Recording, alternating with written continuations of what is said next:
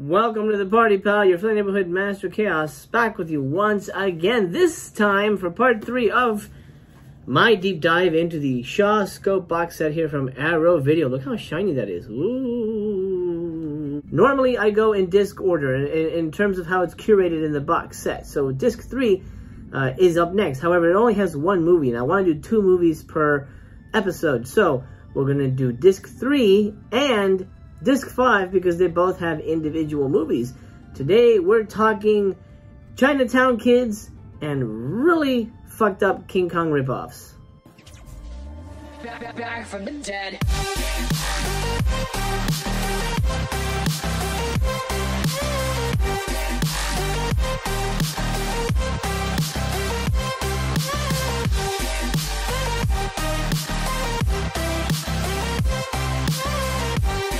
This is a big goddamn box. I mean, this is just an unruly, giant box of a thing. I don't even know how people are storing it. I'm storing it like this. It's kind of sticking out.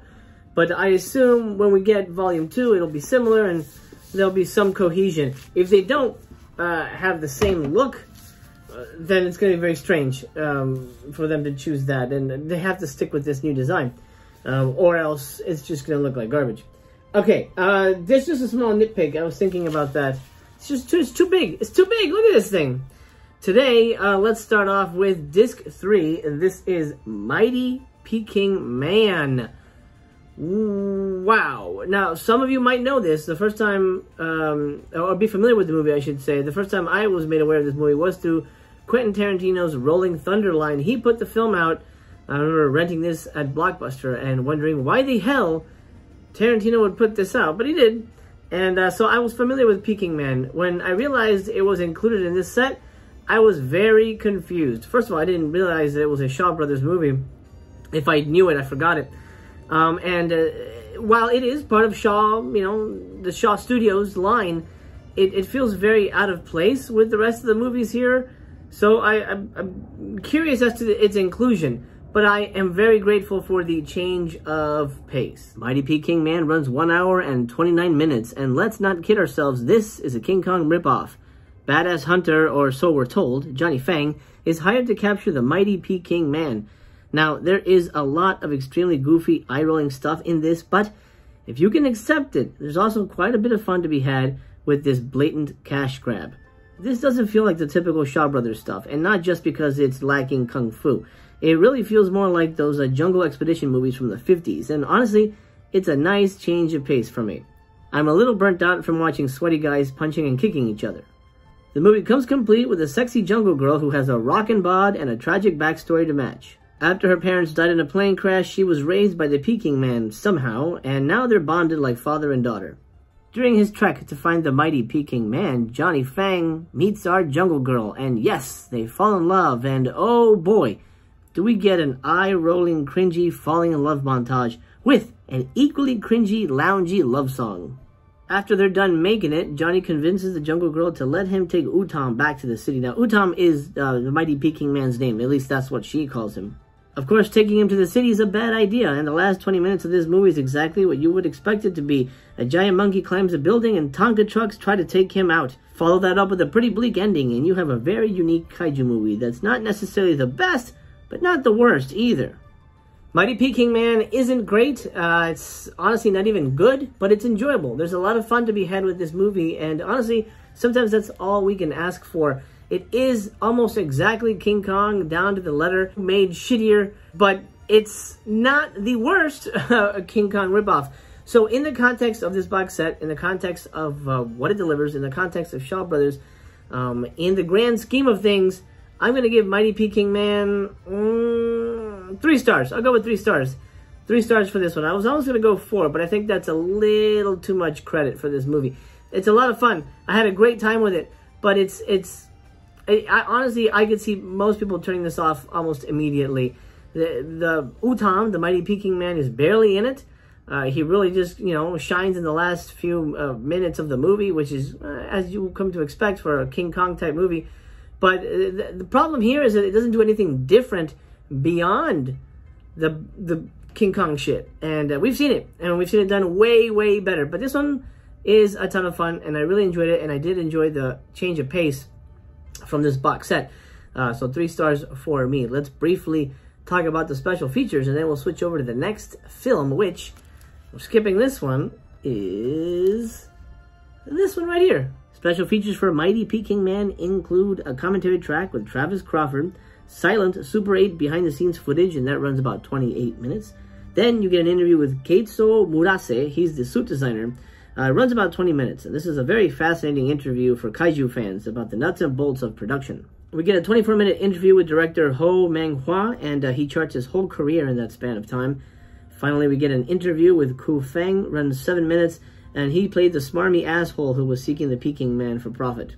Also, for you completionists on here, the standard definition alternate version of the movie is included here. According to Arrow, they think it's a true representation of the film's look upon original release. I didn't watch the whole film again this way. I just scanned through it. It doesn't look terrible, but it's suitably darker than the restored version. I would just go with the restored version, to be honest. Speaking of alternate cuts, let's switch over to our second movie. There's 2 versions of Chinatown Kid on here. The international version, which runs 115 minutes, and the alternate cut, which runs 90 minutes.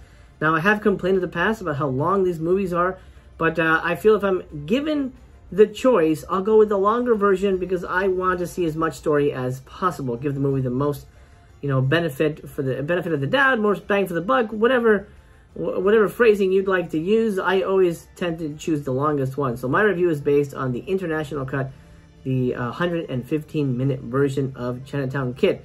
And I gotta say this, I fucking love this movie. It's really damn good, and probably my favorite thing in this box set, right next to The Boxer from Shantung. But maybe there's a very good reason for that.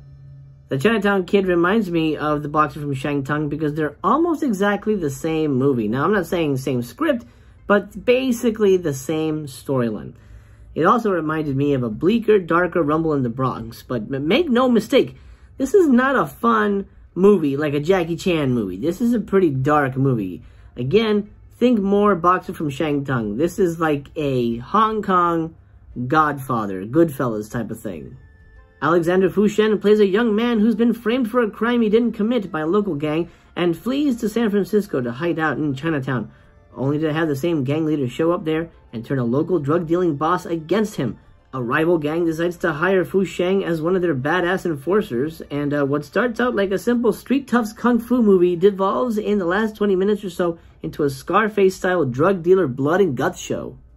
This one took me by surprise. It seemed like a show-offy kung fu movie where a young dude was beating up bullies and gang members, and then it slowly devolved into a crime drama. This is really great stuff and the kind of writing I'm looking for in these movies. Overall, this is a really enjoyable film despite the appearance of extra characters that befriend Fu Sheng and drag the movie down. That seems to be a problem with Shaw Brothers movies, by the way. There's too many damn characters and not enough screen time is devoted to what should be focused on. One extra character in here makes absolutely no sense and should have been cut immediately. This is a student who's also good at martial arts, but doesn't really factor into the plot at all, making him completely useless in the grand scheme of things, and a character that should have been removed. But we spend so much time with this student guy that you think he's going to be a bigger deal than he is, and when he doesn't really add up to much, it's just so blatantly a waste of time and character development. But make no mistake, this is 100% Alexander Fu Sheng's movie, and he is a badass. He is a perfect balance between Jackie Chan and Bruce Lee, and he would have been just as big as they are if he hadn't have died young. He was in a car accident. It's unfortunate. He passed away. I think he made 30 films, and then he was tragically taken out of the world, out of the limelight. And honestly, I'd never even heard of him until this box set. And Disciples of Shaolin showed up from 88 films. So he was sort of a new discovery, but he's really good, and he's really good in this, and he's very likable, and he's really fun to watch, and his fights are genuine. They don't feel choreographed. The fights here are actually probably my favorites in the box set so far because they don't feel like obviously over-rehearsed, over-choreographed dance moves. The dude looks like he's really fucking fighting, like Bruce does, like Jackie does. He does a good job here, and he sells the action, he sells the drama, and when shit gets bleak towards the end, he sells that too. I think he did a good job here, and he's definitely the MVP of the movie, and I can't wait to watch more Fu Sheng movies. I know I've seen a couple already on this box set, but here he really fucking shines and delivers a fantastic experience. Something that, honestly, you might not be ready for, having gone through this box set. You'd be like, well, okay, let's just pop this in. This looks like a funny one. It gets pretty fucking dark. I mean, I was pretty shocked with this one. But overall, I enjoyed it. I enjoyed it enough. I'm going to give it 4 stars. That's right, 4 stars for the Chinatown Kid. Really, really fantastic stuff. Honestly, probably my favorite thing on here so far. I really liked Boxer from Shangtung. I would say they're very similar, though. So I don't know which one I would put on top of the other, but they can take turns on top for better or worse. Let's talk about the special features. Here you get a commentary track by Terrence J. Brady, which is very informative. Then you get an interview with Susan Shaw. It runs about 23 minutes. She's one of the leading ladies in the film. It's presented here kind of as a scene select commentary with her interview footage as a talking head playing in the corner while certain parts of the movie play out. Lastly, you get an amazing actor profile on Fu Sheng. It runs about 7 minutes. It charts his career, his marriage, and his untimely death in a car crash at the age of 29, and it's definitely a must-watch, especially if you enjoyed the film. There you go, baby doe. Disc 4, Peking Man, gets 3 stars, and Disc 6, The Chinatown Kid, gets 4 stars. I enjoyed this round very much. Stay tuned. Next episode, we're doing Disc 5. We got a double feature there that features some more chop-socky fun. I'm hoping for some solid plotting, but maybe I'm getting my hopes up there. Do you like this box set? Are you guys having fun with the box set? Let me know. I'm curious. I'm on the fence, to be honest. And again, maybe I was getting my hopes up. I was thinking the plotting issue would be a you know, an outlier, but it seems like it seems like they really do like to drag their asses in these movies, and I'm not a fan of that. But again, I'm coming at it from a different angle. I make these movies. I write movies. So I'm very picky when it comes to character development, story progression, the third act structure, all that stuff. I'm very, very formulaic when it comes to that stuff. I want the story to be told because I don't want to waste people's time. Anyway, let's not waste any more of your time. Let's call it a day. Thank you so much. I appreciate you hanging out with me.